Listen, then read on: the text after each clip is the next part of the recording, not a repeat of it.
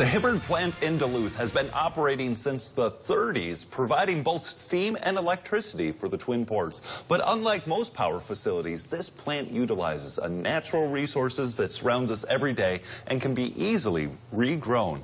And so photojournalist Blake Mellon and I went to explore the biomass power plant in this week's Colin's Classroom. We're outside the Hibbard plant. You guys use biorenewable fuels, and you've been telling me that's wood. And this is one of the drop-off locations. So what am I looking at here?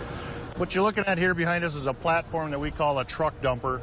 And the trucks will back onto this platform. They're full of woody biomass, so it may be residue from a logging operation, might be from a sawmill or some other manufacturer that uses wood. So that material is being lifted up in the air now. And we're going to use gravity to dump all that material out of his trailer and into our feed hopper. That's fully up right now at about 70 degrees. That is impressive. How far away are these trucks coming from? Typically 100 miles or less. And from that hopper, it'll go through a series of conveyors. And then from there, it goes to a storage facility. Okay, so this is the storage facility then?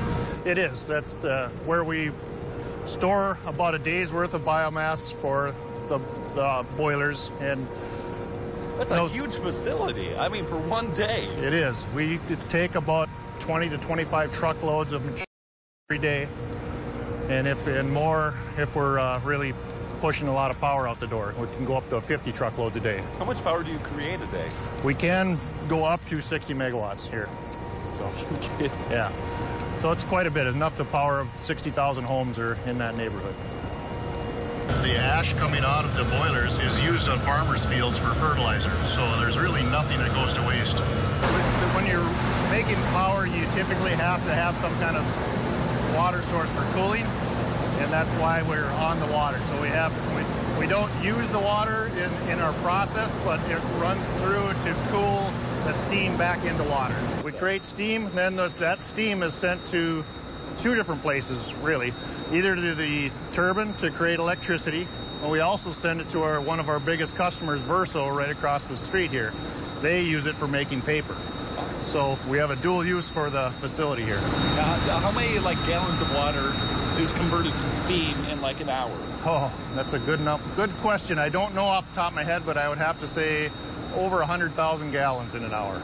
So this plant has been in operation since the 30s and originally was designed as a coal-fired power plant and then was converted in the late 80s to burn biomass.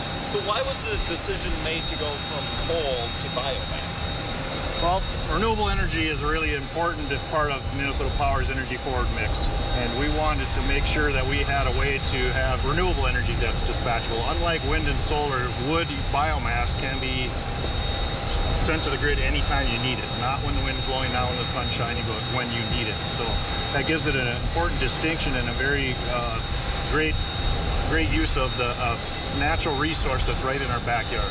It's our great facility here, and how biomass plays a great important role within Minnesota Power's system. Cool, thanks.